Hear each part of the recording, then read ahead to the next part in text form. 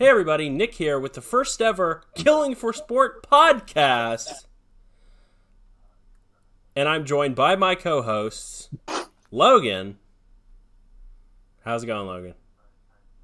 I am stoked for this. This has been in the works for a few months. I cannot wait to talk about horror films. And Kevin. What is up? I am also very excited.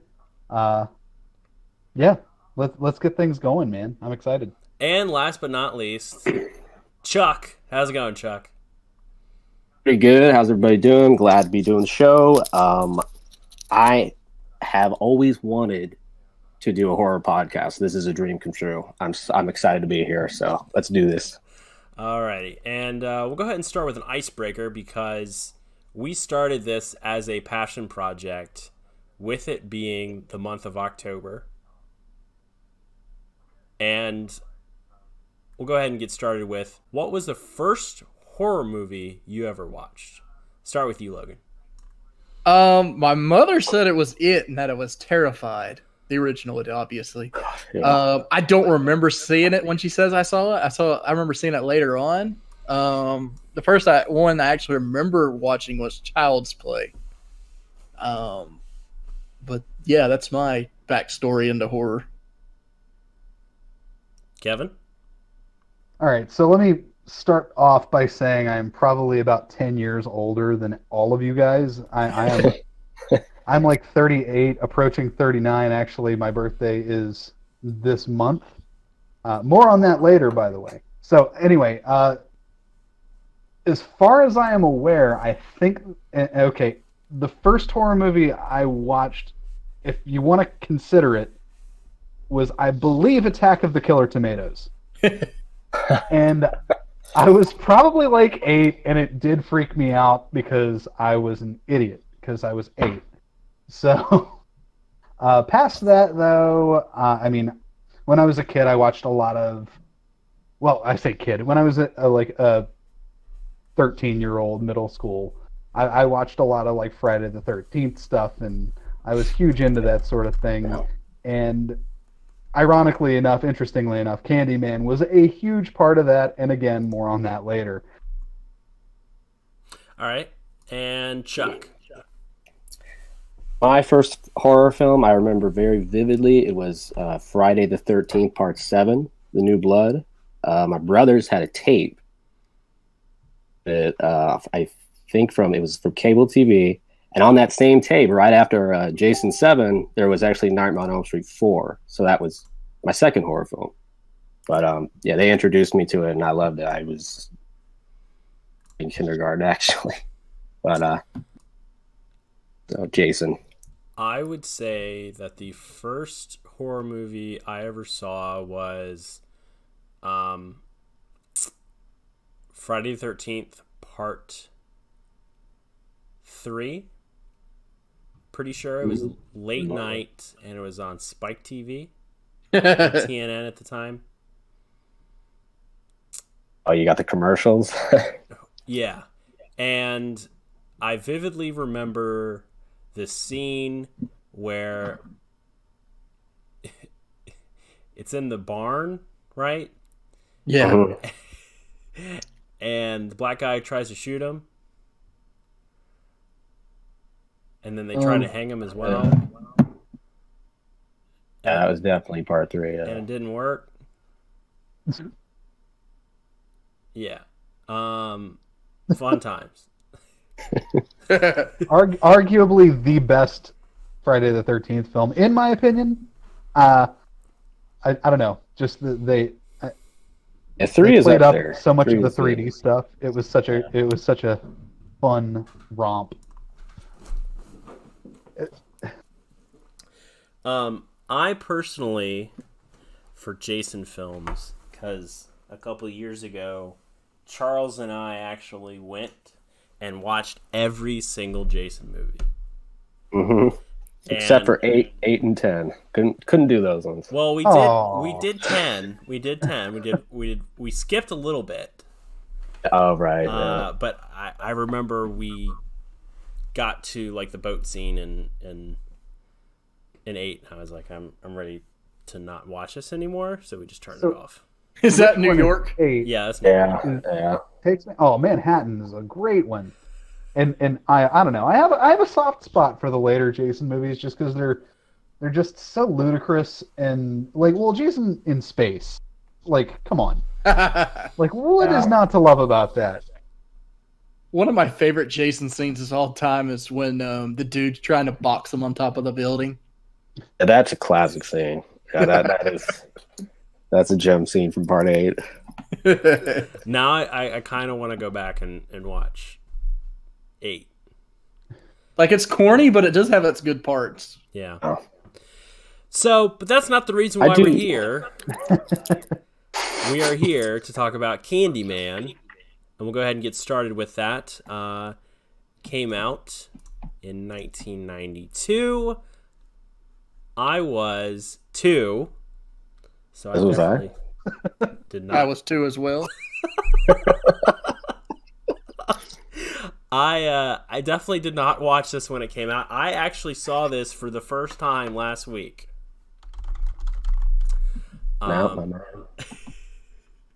And all of these movies that we will be reviewing are movies that I am seeing for the first time. Right.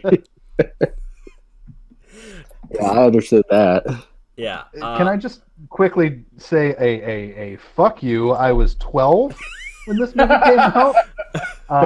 It actually came out on my 12th birthday, October 16th, 1992. Oh, See it? So, yeah, very ironic that That's awesome parents. the first movie that we're reviewing, like, legit came out on my birthday. Did you So see it that's- on your that's birthday? Crazy. I did not. No, of course not. Nobody would let a 12-year-old. Maybe, I don't know. Maybe some irresponsible teenager would have let a 12-year-old into this movie, but no, I saw it. A friend of mine had or his parents rather, had rented it, obviously on VHS. So I was probably still 12 at the time when this actually came out, and yeah, I watched it at a neighbor's house. And it fucking wrecked me, honestly, because this movie is a little intense for a 12-year-old. Mm-hmm. Yeah, I remember seeing the trailers, like, as a kid, like, order it on pay-per-view. And, like, it was pretty terrifying. Like, we'll talk more about it here shortly, what I think about it. But, like, as a kid, it's definitely terrifying. I can see that. I think I became pretty accustomed to horror movies when I was young. It didn't exactly scare me, but I do remember being pretty disturbed by some of the brutality, like involving the dog's head cut off. Because, of course, as humans, we're used to seeing humans being brutalized, but then animals, it's always people look at it differently. But And it's- yeah. And it's like the thought of somebody hiding behind your mirror. Yeah, sure. It's pretty, yeah. Well, I get creeped out living out here in Castle Moore. You live on a lake. It's the perfect horror movie setting. Yeah, in the middle of nowhere. And voices, Yeah, I hear voices. people knocking on the windows. Yeah, something like that. Personal joke. Yeah. So it had a budget of $8 to $9 million, and the box office was $25.7 million, which I would say in terms of That's a win. yeah, I would say Profit, that's a win. yeah. Definitely profit. Oh yeah. I mean, they made a trilogy out of it, so I mean, Well, I wouldn't necessarily dwell on the whole trilogy idea here, Yeah. but now, so I guess You can talk let me about ask, what's wrong with it. has anybody seen any of the additional films, or No. I've seen 2, Fair and enough. I couldn't finish you 3. did see 2? Oh, okay. Yeah, Not finished like the third 2. one. 2, I never really had an interest in, and then 3 was like direct to video. Now, So, question, and I don't know if we should save this for the end or not. Do they continue like from the first story, or does it just keep going, like just random? Like, is there any continuation? maybe we should Save it. yeah. Past it, but yeah, we'll save it. Anyways, So for the opening weekend of Candyman, it came in 4th place behind Steven Seagal movie Under Siege. Daniel Day-Lewis in the Last of the Mohicans. Good one. Kenan Thompson in The Mighty Ducks. Yeah! Because he was the only guy in that movie. Yeah. Yeah, nobody else mattered. Candyman came 4th. Consenting Adults with Kevin Spacey, which is ironic to think about now. A Stole my porno, joke. a porno featuring Kevin Spacey. It was not a porno. I believe it was some sort of adult thriller type thing. I don't know. It was Kevin Kline adult was in it. thriller. So Was it Porno. like Eyes Wide Shut? Hard to watch now. I don't know. Don't. Let's not go besmirching Stanley Kubrick's work.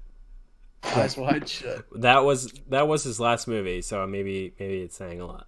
Was that the Tom Cruise and Nicole Kidman porno? Yeah. It wasn't a porno. It was a fine piece of cinema. Funny side note to that, actually. I actually got to see that movie on its opening weekend, and the way it ties into this podcast is the reason that I saw that is because the Blair Witch Project was actually full. That theater was full, and Eyes Wide Shut opened the exact same weekend. Were you So, disappointed? I mean, I had a thing for Nicole Kidman, so I guess it wasn't all bad. But Understandable. no, I actually did like that movie. I joke, but I'm a Kubrick nerd, so it wasn't the best Kubrick movie, but it was a good film, I thought. Anyway, moving on. So for Password was Fidelio. Anyway, for the rating of the movie, it got a 6.6 on IMDb. And a Pretty 70, decent for 70 a horror film. Yeah, but IMDb in general you just can't trust. Yeah. I'd say they're both fair ratings. Yeah, 74% You gotta on alternate. Rotten Tomatoes. I go between like IMDb, and then I look at Rotten Tomatoes, and then even Metascore. Pretty good. I think it's pretty fair. I think it was kind of in that spot if I had to rate it. Oh. So I agree. We'll go ahead and I get... think. Go ahead. Yeah, sorry, go ahead. Go ahead. No, I was going to say it. I think it held up as well. So I mean, even as a 7 point whatever in the 90s, I think it actually still holds that today. I mean, I don't really feel like it suffered from any sort of dating. No, yeah. Pretty basic, like practical gore effects. There was really only that one scene that had digital effects at the, with the bees on fire. We can get to that, but we can. This movie was like pretty much of a. It was a gem for its time. It was one of those rare '90s gems in that sort of session where you can only find like a few good horror movies scattered about until it seemed to be revitalized by Scream. This is one of the good ones, though. So would you say that the 90s were the dark times of horror movies? Definitely, yeah. I think that's a fair assessment, yeah. I mean, there were some hidden gems, sure, but I mean, it didn't really start kicking back off till like the late 90s when indie film really started rising back up. I mean, you had in the 80s, it was like just a plethora of just everybody just doing whatever they wanted and releasing it in some cases You like could direct to easily video. find a distributor. Yeah, there was so much stuff, and then like in the early 90s especially, it started really like Charles was saying, it dried up, and then towards the late 90s there was like this sort of resurgence of independent cinema, and I think that's where horror really started kind of coming back up. So we'll go ahead and start talking about the movie itself. It took place in Chicago, right? Right, yeah. Yeah. Was Candyman a Michael Jordan fan? I don't know. We'll just have to ask Tony Todd. Somebody tweet at him. I'm gonna say that considering the Candyman was a son of a slave and like around in the 1800s, probably not up on the Chicago Bulls. What if that's the only thing you lived for? What if the reason why Michael Jordan won so many rings is because he had Candyman do his bidding? It's possible. And I don't remember any Boston Celtics getting slit up the sternum or anything. So yeah, but you can follow Tony Todd on Twitter and ask him his favorite moment as a Chicago Bulls fan as Candyman at Tony Todd 54. Our main character, Helen, graduate student researching urban legends, and hears about Candyman. Skipping around a little bit, she starts investigating, and she starts talking to these two cleaning ladies. Was I the only person to notice she did not say it enough times when she started doing it? Like so when the first cleaning lady, right before the cleaning lady came in, she was saying it. Maybe it doesn't count because it wasn't in front of a mirror, but she didn't get up to 5 times, which I found interesting, or maybe that was just a red herring. I don't know. Oh, you mean when the recording is on? Yes. Well, I guess it doesn't matter if you're not in front of a mirror. I guess it also matters who's doing it. If you're doing it to you, I guess that's how the legend works. I guess those are the rules. But I just found it lady, interesting. Yeah. When it was happening, you said? Yeah. Yeah. Because I was counting. She didn't get up to 5. Was she afraid to? And that was like, even though she didn't believe, like she was still afraid to do it. No, she was stopped. Like she was listening to the recording, and then right before it got up to 5, the cleaning lady came in and she turned it off. That's kind of an interesting touch. Like it's like I didn't really notice it until you mentioned that. I didn't pick up on that either. Me neither. It's a good eye. Let's see. So she hears more about like some murder in a project where I guess one of the cleaning ladies lives. They take her friend, or her coworker, sort of co-ed, and they come down a place called Cabrini Green, which is where Candyman lives. Well, not lives, but the legend.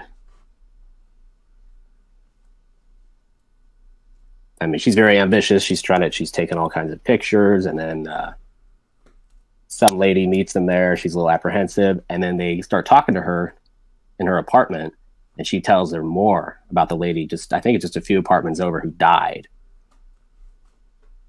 Helen's very skeptical about all this, and she keeps finding like different ways of how somebody could have gone and killed her because she doesn't believe in this legend.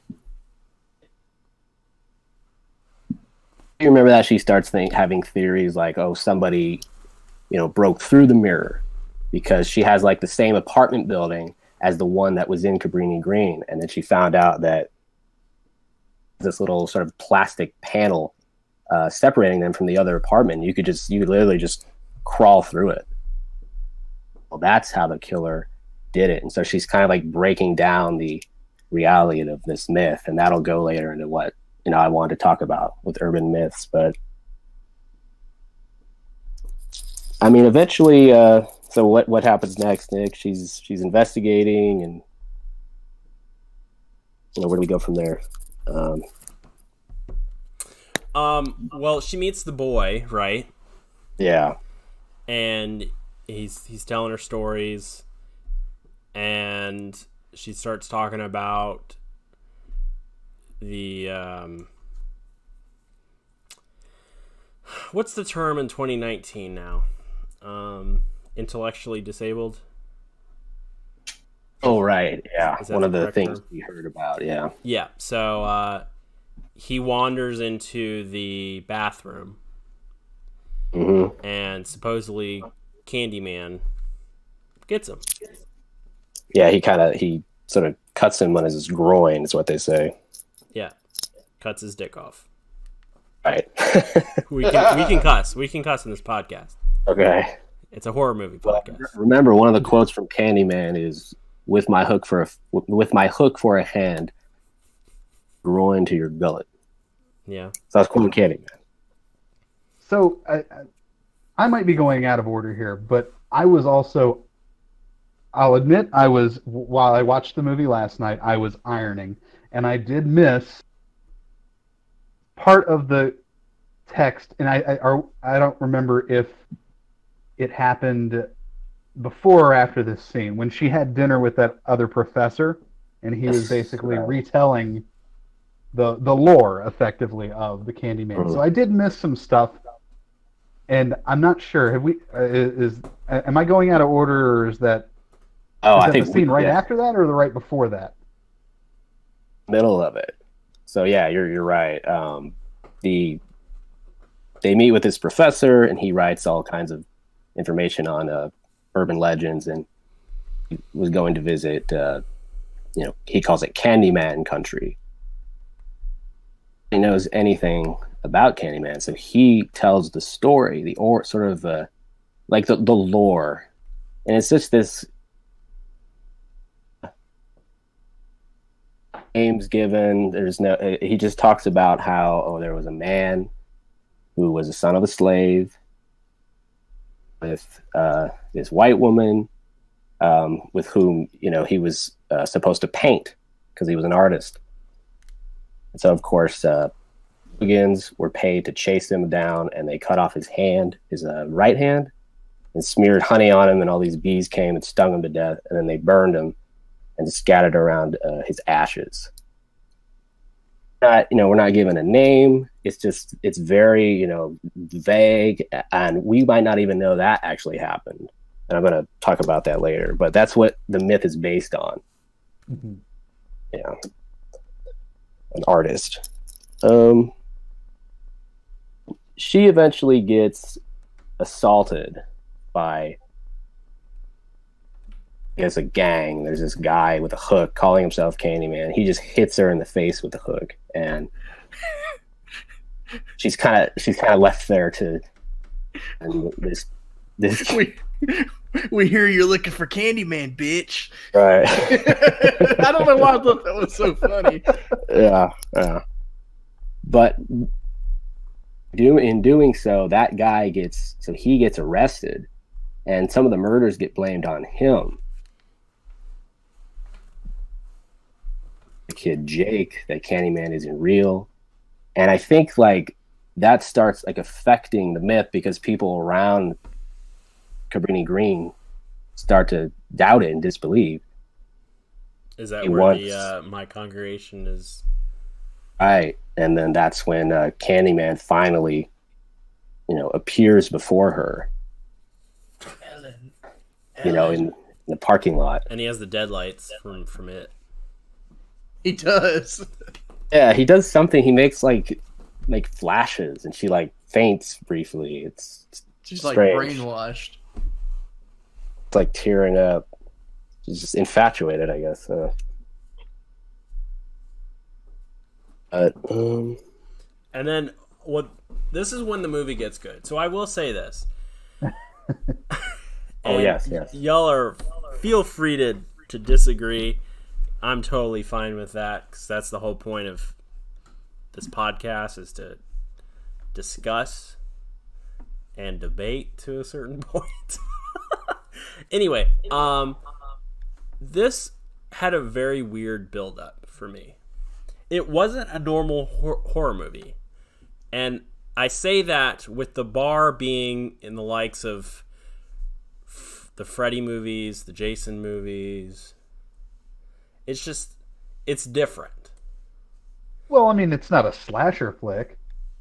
There's some slasher elements. There are some elements, but it's, I mean, I would actually, it's funny because I remember talking to you offline, and you had mentioned something about being a fan of the Hellraiser series, or specifically the first Hellraiser movie. And I honestly feel like this shares a lot stylistically, and I know Clive Barker, okay, so there's that element that's shared, but I feel like they do share some of the feel as far as a slow build. It was, yeah. Yeah.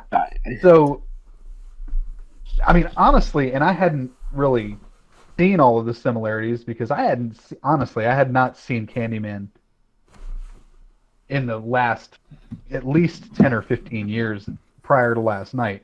So, going back into it after having seen, Hellraiser a number of times, it really, like, the similarities just in like kind of the style and in the score especially kind of reminded me of one another in that respect.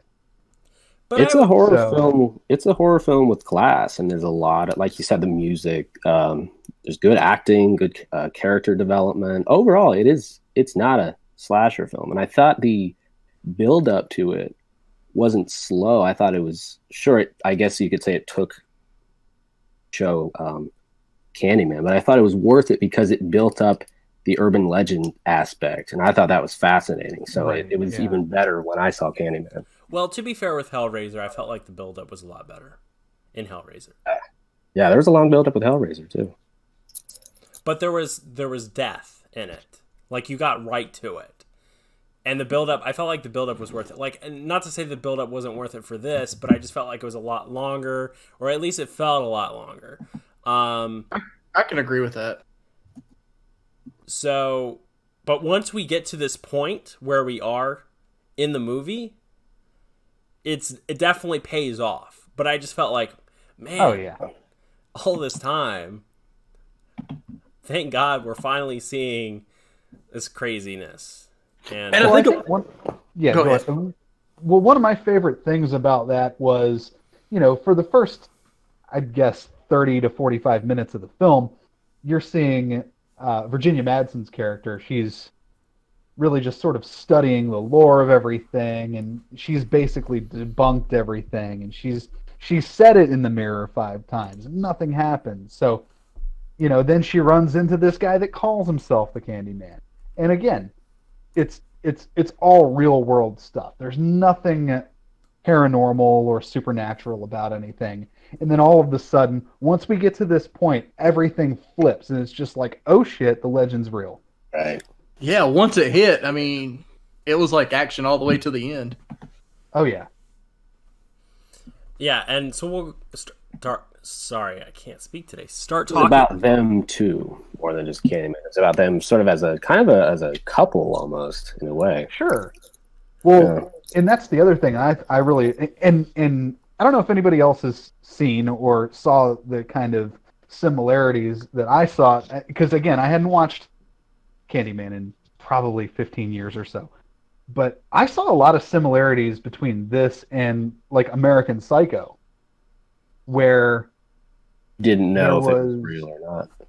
yeah, exactly. Whether, I mean, and I guess that's something that could be considered, conversation for later, as far as whether she was just absolutely batshit or if it was the Candyman killing everybody, So, I mean, and that's the thing about this movie that I guess I didn't really realize when I was, 12 and watching it for the first time.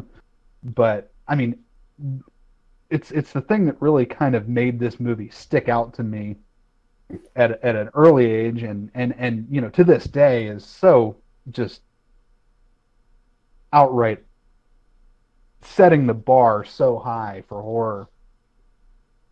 So what was everyone's favorite scene? Or Nick, start with you. this next scene that we're about to talk about. Okay. All right. Yeah. In which he I guess he horse tranquilizes her. I don't know. Anyway, so she passes out. And, She's knocked the fuck out. yeah, and she wakes up in the projects. The same lady she talked to. Yeah. That was nice earlier. Yeah. Right. And is that his jacket that was covered on top of her? I don't think so. Oh, okay. It looked similar, but I wasn't sure.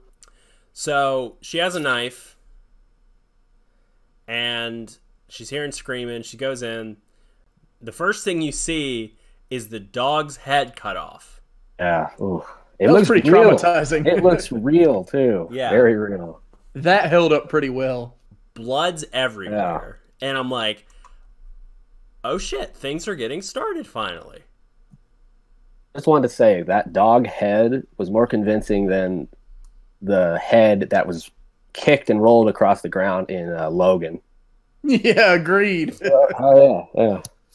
So she goes Go ahead, in, Nick. and the baby's missing, and the mother's First- screaming. First, you don't know if the baby was there or not. You think he might have killed the baby. Yeah. Well, the baby's not... Okay, so the point is the baby's not there. The mother's screaming. Yeah. The mother comes at her. There's a knife. And then the cops run in. And she's arrested. And she's basically treated like a criminal by the same cop that helped her out when the fake Candyman got her. You wonder, like, what happened. Did he take her there? He put her there and then took the baby? Like, what? Why did he take the baby? To lure her in there? I think, it was to lure her to him. Because there are a lot of questions in the movie where they don't really answer them. They're just kind of there. Like, some things happen without explanation. I think because he shows her visions of where the child is, and then and then she hears it in that that pile of junk where the bonfire is. Yeah. But, okay, so after that scene, it's a horrible scene too. She's all bloody. She has to they have to check her crevices and whatnot. Pretty disturbing, but she gets out on bail. She's at her house, and there's one of the scariest parts, I think, is she goes up to the mirror and she closes it and he punches his hook through the mirror at her. I jumped actually. Right. And then he's like making all these grunting noises, trying to get her, right? They were overly excessive. Every time he kills somebody, he makes this sort of grunt noise. But he runs outside of her room or of her apartment, and then he's standing there. And she runs back inside, and he's there. Again, she's like hypnotized again, to where she's just drowsy. She falls on the ground, and he starts telling her that disbelief has destroyed the faith in my congregation, and now I must kill you. And he says, I have the child. Allow me to take you. And then that does creep me out is when the door opens and a friend is hears her Helen, Virginia Madsen's character, and she comes inside, and then the door slams and she turns around and Candyman's there. He just doesn't say anything to her. He's just staring at her. You don't even see it happen, but he just starts to kill her too. And you hear that grunting again as he's like, I guess, just slashing her with his hook. Right. How he's just staring at her like that. The whole time I'm just like, don't go in, don't go in. So then she gets committed. Which is great. Yeah, Candyman is basically gaslighting her and making her look crazy. Yeah, you particularly, yeah. Go ahead, sorry. I was just gonna say this upcoming is probably the best in the whole movie. Yeah. Like these next 5 to 15 minutes. Mm-hmm. Absolutely. You particularly like this scene too, Nick. I remember. Right? Yeah. So they strap her up. He said he's been adopted. He's what? Oh no, you go ahead. What was the thing you said? I said you were saying, is he raping the doctor? Well, before that. So right. There's more. Yeah. She's strapped to the gurney, and suddenly he comes down like it's Mission Impossible, and he's Tom Cruise, and he just starts talking about this crazy shit that doesn't make any sense. I can't remember what he said. Should have wrote that down. Something about his congregation does not believe in him anymore. And I didn't know what the fuck he was saying, but it was funny. Right. Well, I think that the whole thing is no. So here's where I think that came from. She had the Candyman that was running around calling himself the Candyman locked up. So as a result of him being locked up, everybody thought they were safe. So he didn't have anybody to terrorize, I guess. So I think that's really because there's nobody out there saying Candyman, Candyman, Candyman like they were before because they all think that there's no need to do it anymore. Yeah. So he has no way to be summoned.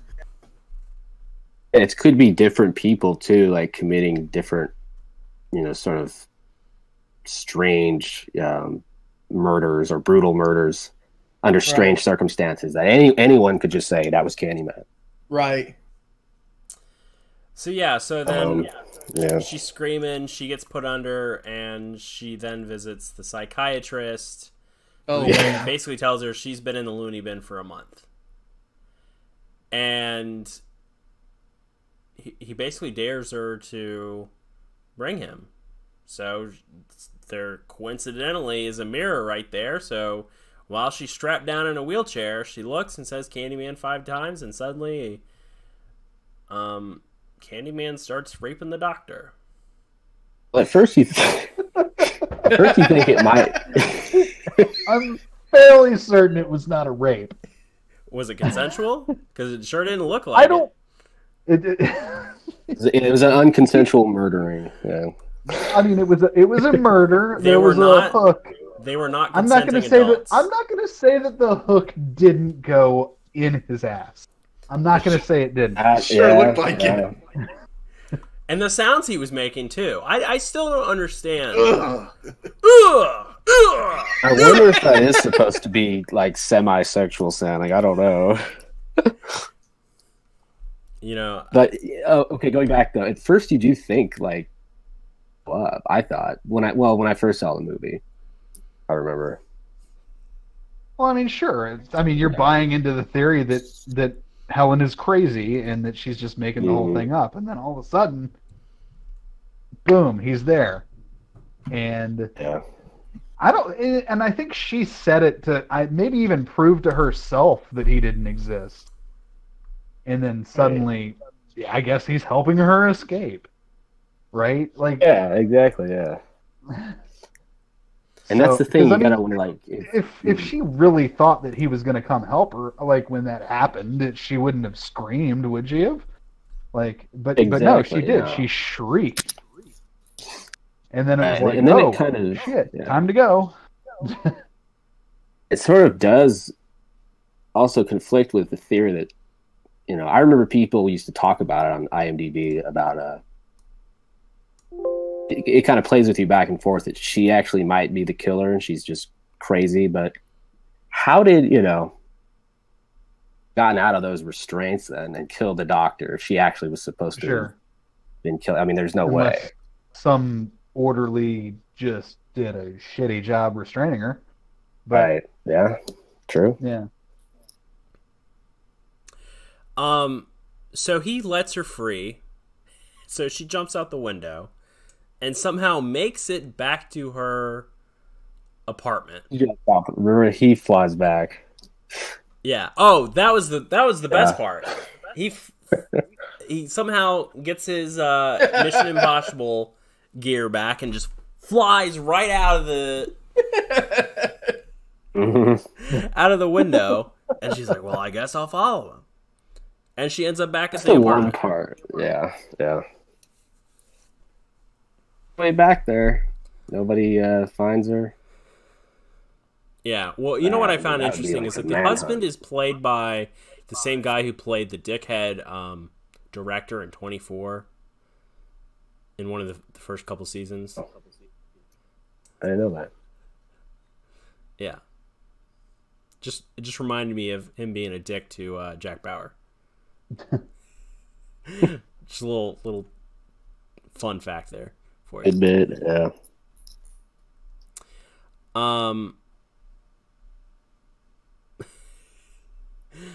So, you know, do we want to start talking about the bees? Yeah, the bees Disturbing are as shit. part of yeah. Oh, right. So, Mouth. a couple of quick things on the bees, just real quick from my perspective. Part of the reason that this movie freaked me fuck out when I was 12 is that I was and still am sort of afraid of bees. And also, I did read an article from The Guardian that was actually from June of this year where they actually interviewed Tony Todd. Apparently, he got a $1,000 bonus for every bee sting he incurred during the filming of this film. And apparently he got about 23 bee stings during the filming. So we got $23,000. yes, $23,000. Apparently, so the bees in his mouth, he was wearing a dental dam at the time. So good on them for not allowing bees to go down his throat or anything. So that's cool. But yeah, that I thought that, and yes, they were real bees, obviously. But I don't know. I didn't actually. Maybe it's in the article. We can post this article later. But I didn't see anything about Virginia Madsen getting any sort of bee sting bonus. I'm sure she did. She was pretty fucking covered in bees at a point. And, yeah, that makeout scene. Well, you know what? I think the scariest bee scene for me was the toilet. Oh, the toilet. Yeah, I didn't see that coming. I thought somebody was going to pop up or something, but it was just bees. The thing with right, and that was early in the film when she was she was going into that bathroom where that kid was murdered, and she was just sort of going back in. And we should mention that's how the movie opened, was with the bees. True. The thing with the toilet was, like, if she slammed that thing down, wouldn't the bees be swarming the hell out of that bathroom? But maybe that wasn't really there. Maybe that was only for her to see it.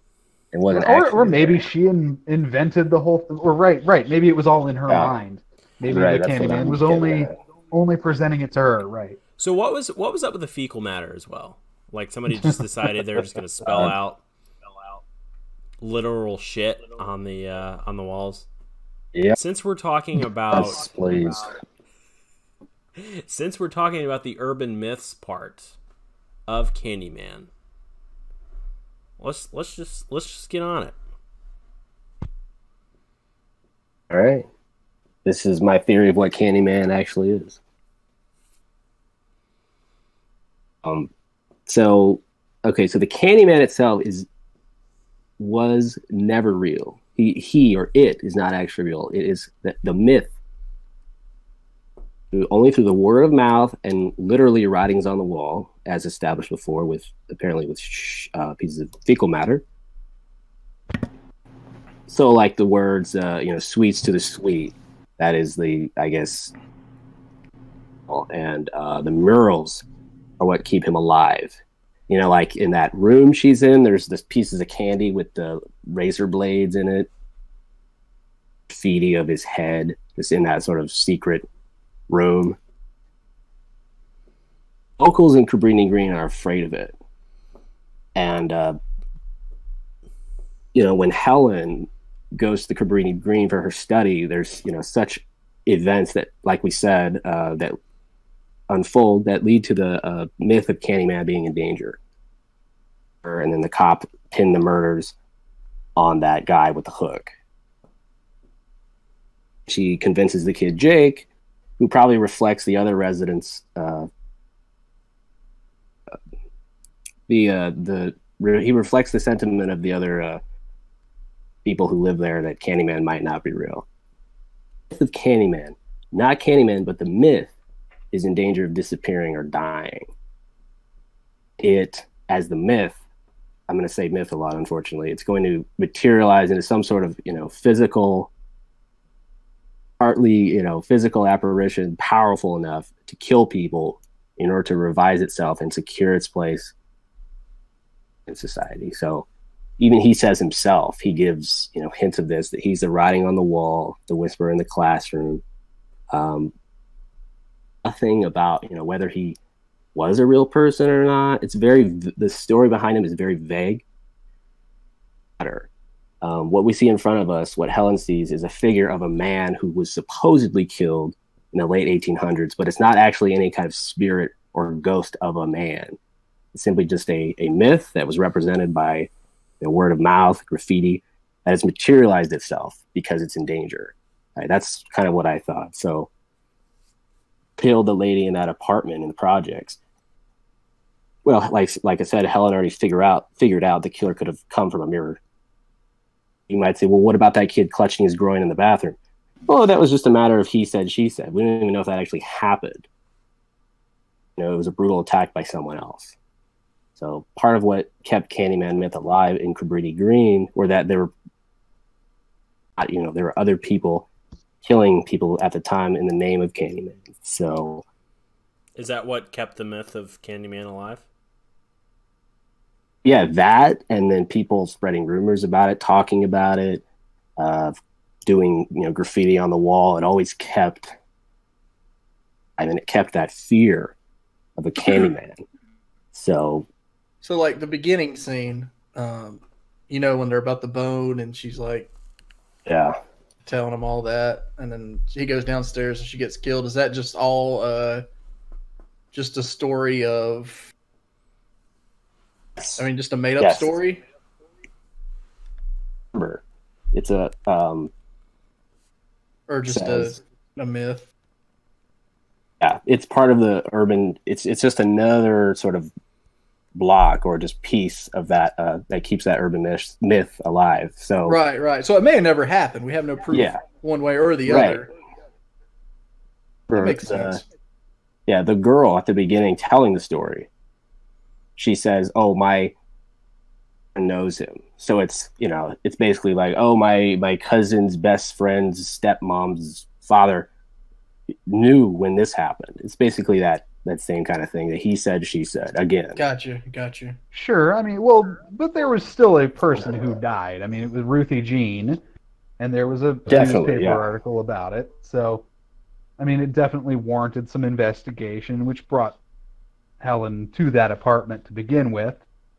So, right. I think that was the main one that was keeping the story alive, and Helen now got it, you know, to be pinned, or she made it so it was then pinned on that guy with the hook, with the leather jacket and the hook.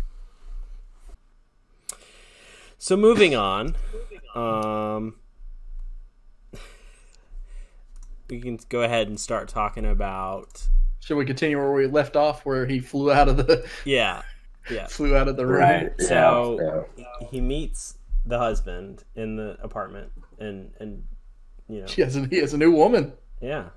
Yep. And how does that end? He throws the paint at the wall, and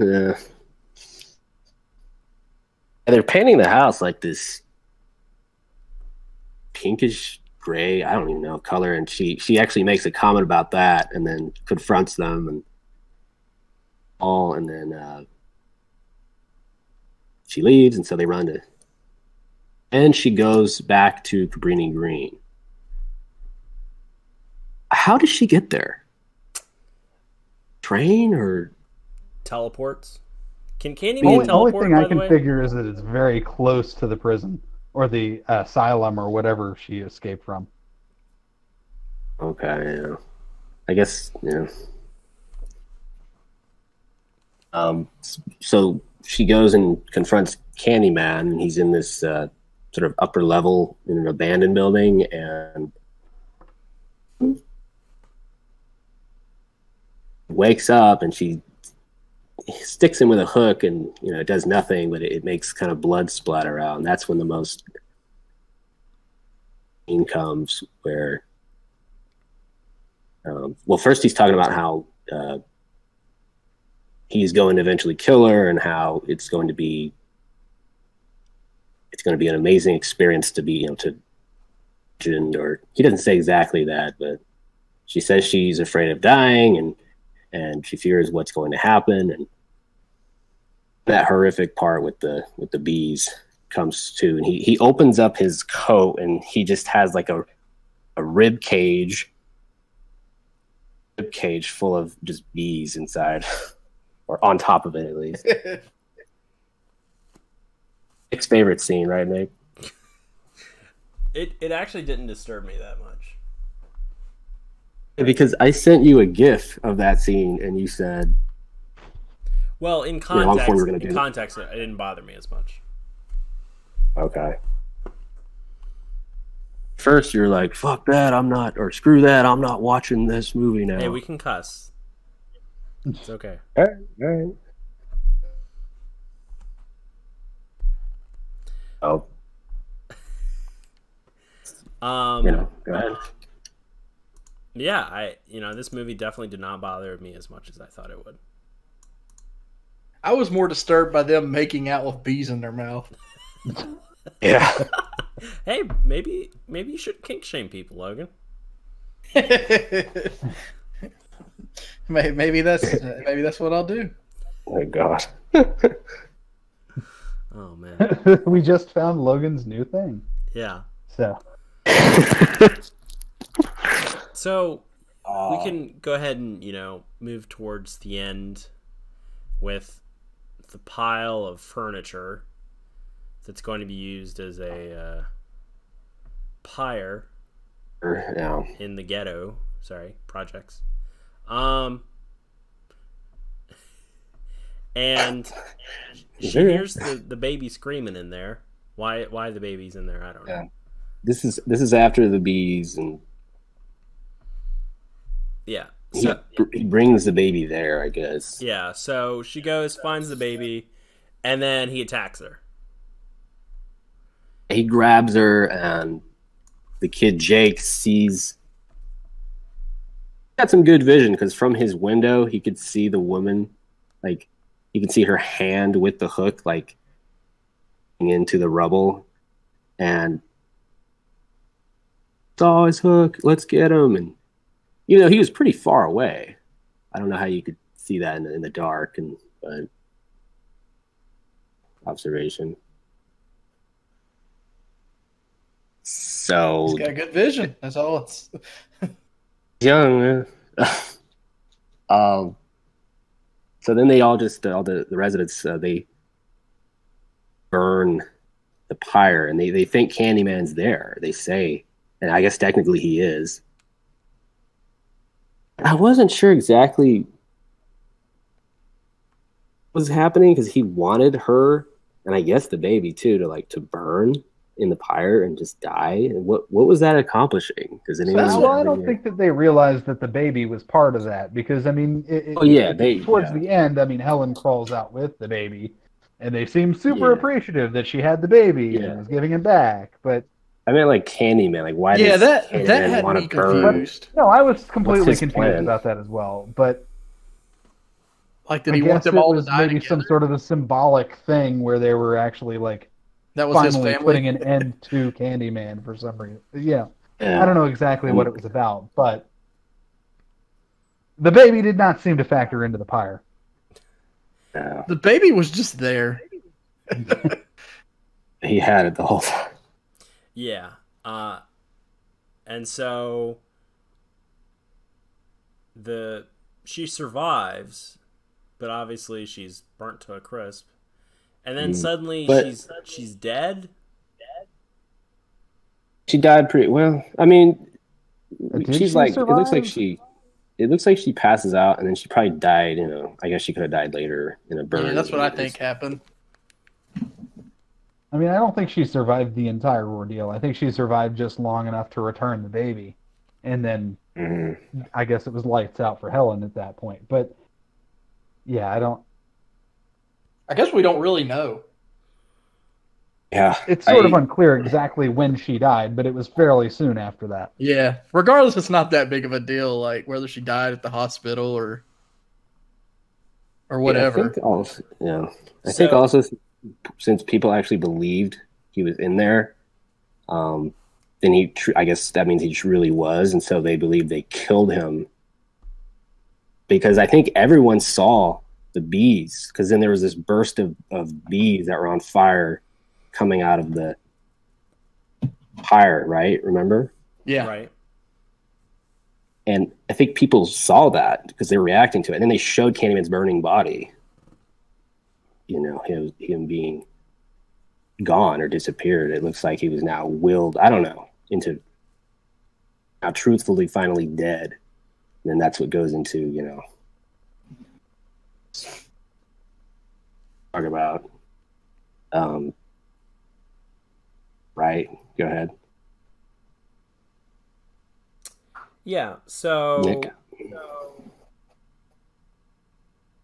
Basically then she turns into a candy woman.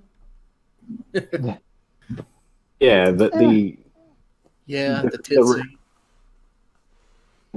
Cabrini Green, excuse me, they come to her funeral, and who were there at the bonfire, and they drop. And see, it was Candyman's hook that they had. It wasn't the hook she was holding. It was Candyman's hook because that had all the screws in it. Dropped that into her grave. Was that the final touch that made her Candy Woman? Yeah, I think so. That's how I saw it. Like when the hook was in there and she was buried with it, like that's what made her spirit come back as Candy Woman. Right. I mean, well, there was also that and the whole jilted lover thing. Yeah. And, I mean, there's really no conclusion to it. Like, not I guess it's really. one of those things where we'll never really know. I think ultimately there's a theory. Well, or I guess there could be a theory that she was her death was not necessarily warranted. As in, she was sort of not necessarily. She wasn't the villain that she was perceived to be originally. So now she is. Now I'm confused because I'm thinking about it. Now she kind of is the villain now in the afterlife, even though she wasn't the villain in real life. So then again, I guess neither was the Candyman. So Candyman was not an antagonist? That's what my next question was going to be. I mean, so I guess during the duration of the film, yes, he was, but in life, he was a sympathetic character because I mean, let's be honest, all he was doing was like looking for love, right? Like he was he was courting the wrong guy's daughter. So exactly. Yeah, that's the other thing. Ultimately, he paid the price for falling in love with the wrong person. Whereas, I guess in the same respect, Helen paid the price for following down this path, rabbit hole. She went down the rabbit hole and was ultimately fighting the Candyman, and whether she was the villain or the victim here is hell. That's really the question of the movie, right? Like, yeah. Yeah, I'm thinking it's the Cabrini Green again, the residence that was Helen, and make her into this spirit, or whatever it it was. Seems so. I mean, she returned the baby. But at the same time, when they put that hook in there, like they had this angry look on all their faces too.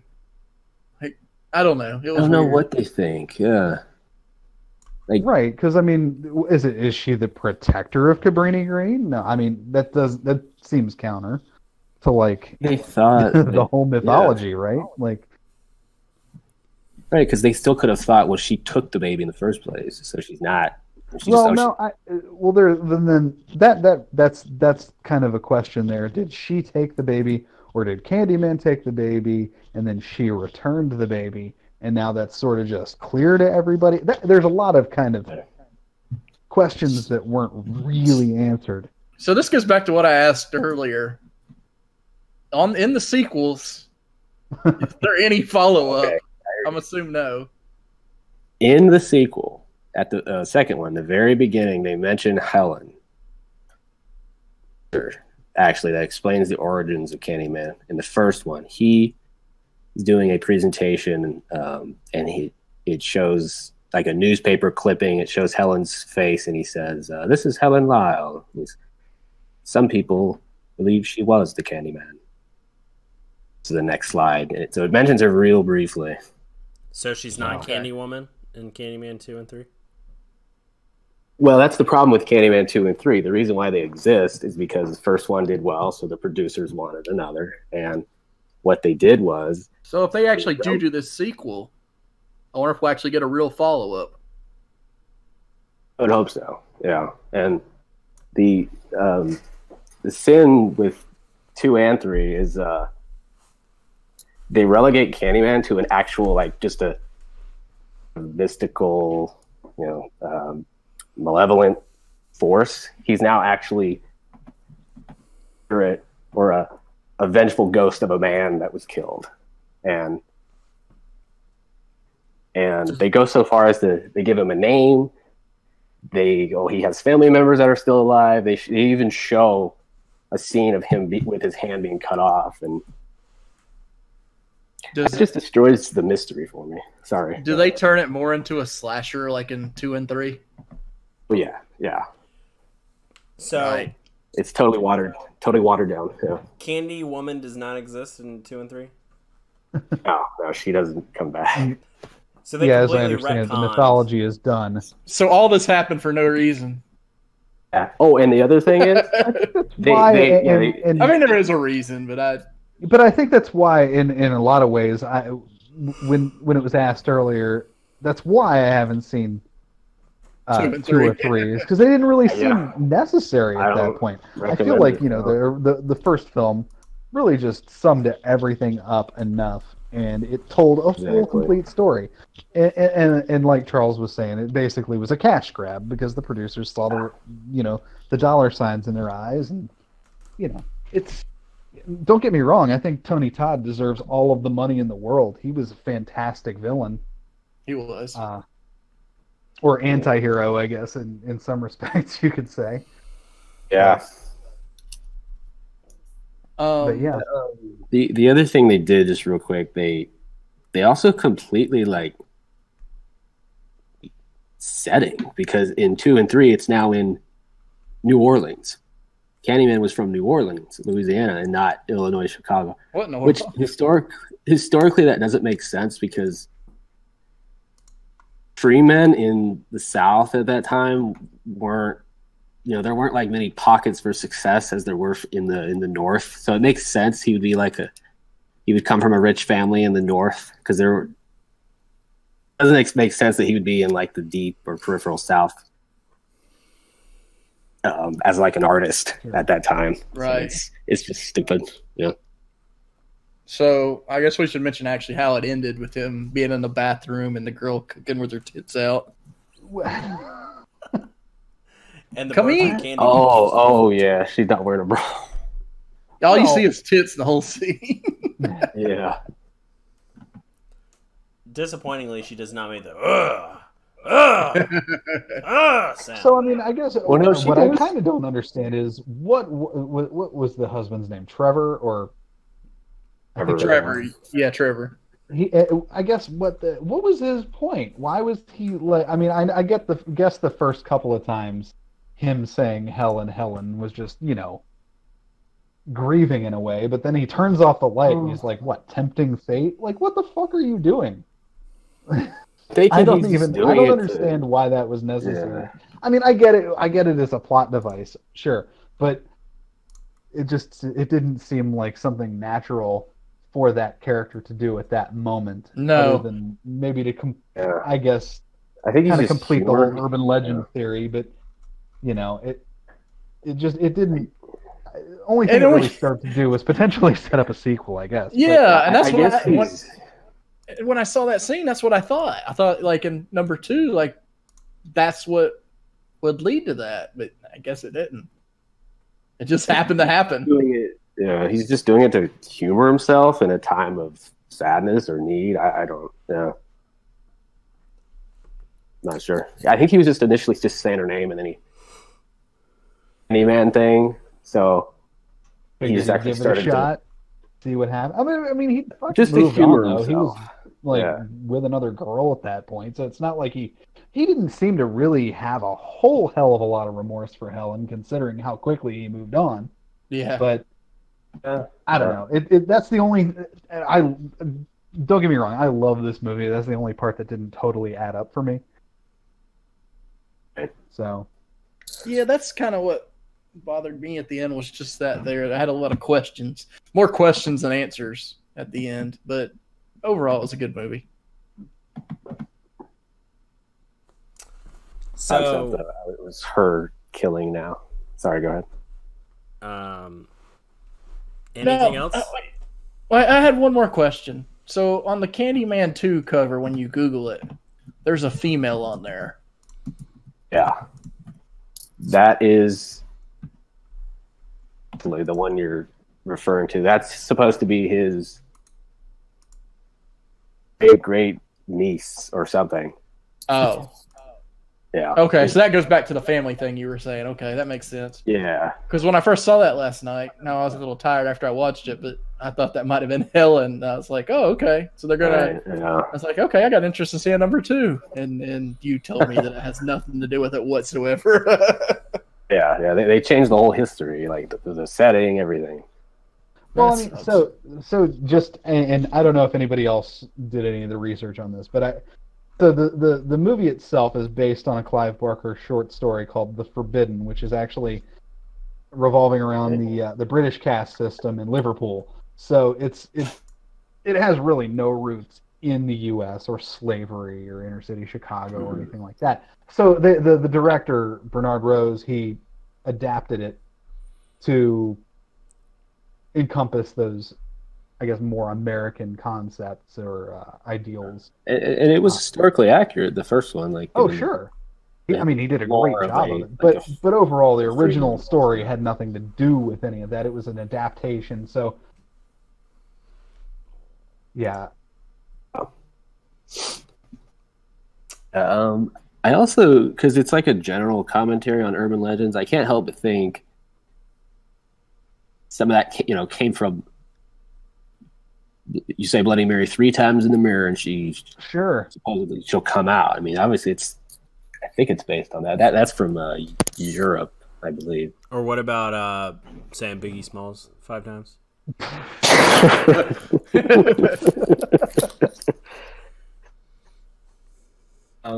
Maybe we could end on What do you guys rate it? a 10 or 5. I'm gonna agree with where IMBD had it. Oh, you mean out of 5 Okay. out of 10? I'll say out of 10, since that's what a lot of those are doing. So I'll go a 6. I don't think it was bad, but I don't think it was the greatest I've seen either. Yeah, it's decent. I give It was like 7, good, yeah. 6 or a 7's a fair. Yeah. Personally, I'd put it at about an 8. And I mean, again, I think a lot of that is because, again, the time in which I saw it. I mean, I probably saw it well before I probably should have seen it. Right. But overall, I mean, it has had such a lasting effect on me, and it really has.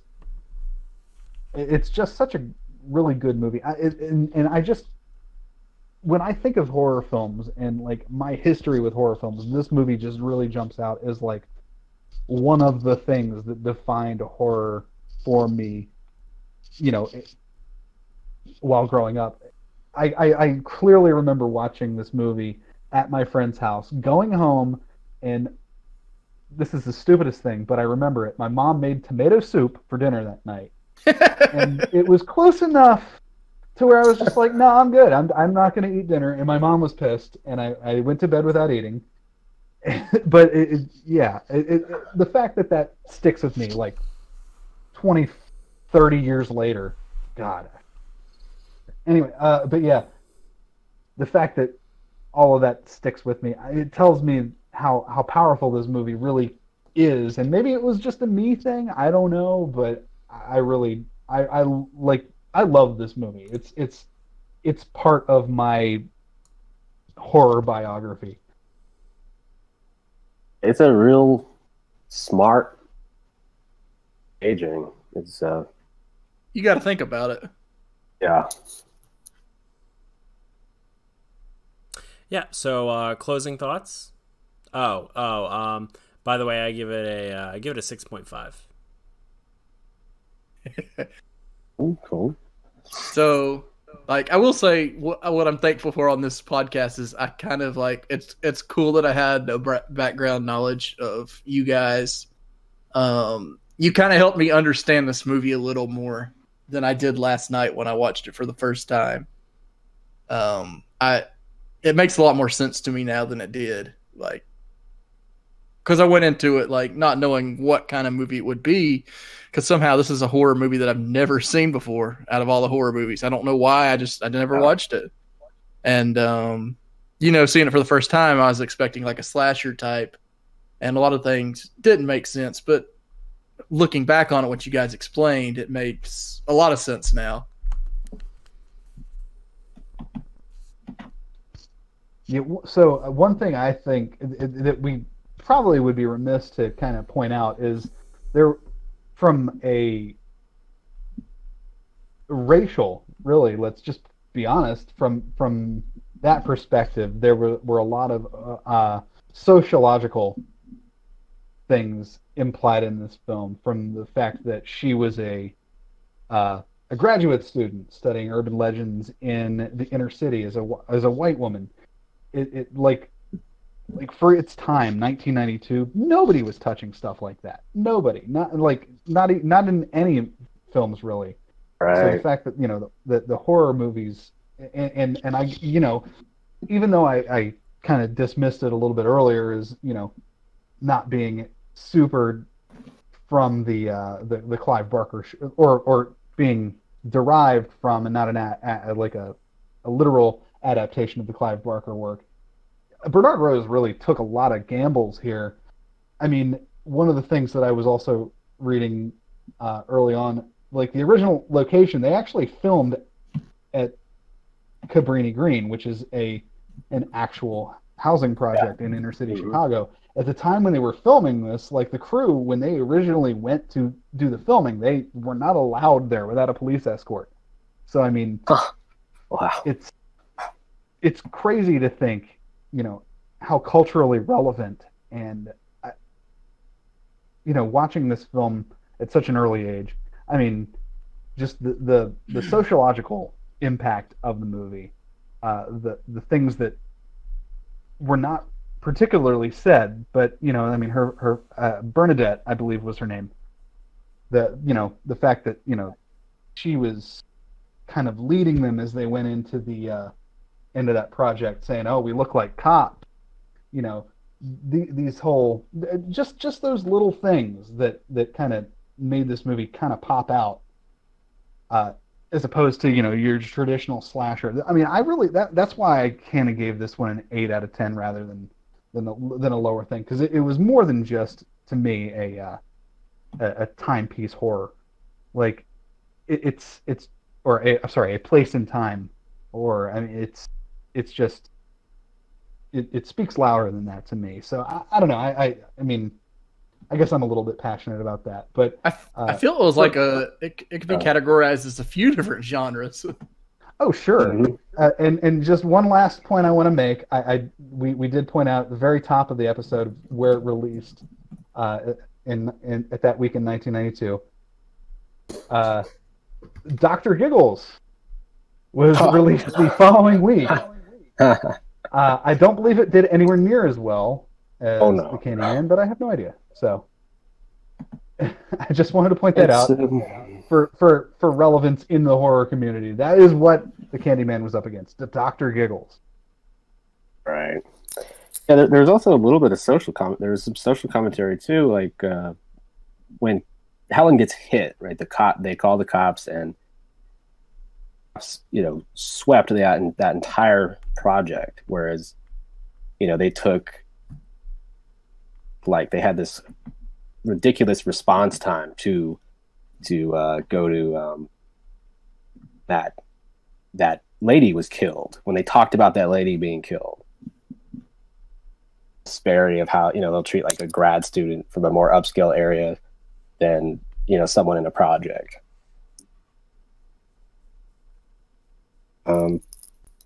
My thoughts on this movie, I fascinated in looking at urban legends, and then as I was analytical approach, and that's when I came up with what I thought. Okay, what is really Candyman? Because I never could explain it myself. And then it hit me. The myth itself is real, and that's where I, that was my launch pad. So, I liked this movie even more from having seen it just recently. So, well, I believe that you have to look at it from a different perspective now that you're like reviewing movies like that. So it's kind of like you see like the bigger picture of the movies. Also, I want to put out there, though, this is probably one of the only movies in the genre that we're going to have to do that sort of social commentary digging. Because, let's be honest, the horror genre is not known for its social commentary. Right. Only until recently, pretty much. So, closing thoughts? I enjoyed it. I can't wait for episode 2. Yeah, and we will be covering Sleepaway Camp, which Kevin... I'm so excited. Kevin has stressed to me that I cannot research this movie before I watch it. Yeah, no. No spoilers. If anybody spoils Nick on this, I will say my name 3 times, 5 times, whatever. Actually, no, don't say it at all. Just, Nick, if anybody spoils it to you, give me their name and I will Candyman the shit out of them. Are you going to go, I mean, I'm not opposed to it. I won't write anything off. But thank you for listening to our first ever episode. Any last words, guys, before I kill you? I had fun. This is good. I enjoyed it. I heard you looking for Candyman, bitch. No, close it. We're done. Okay.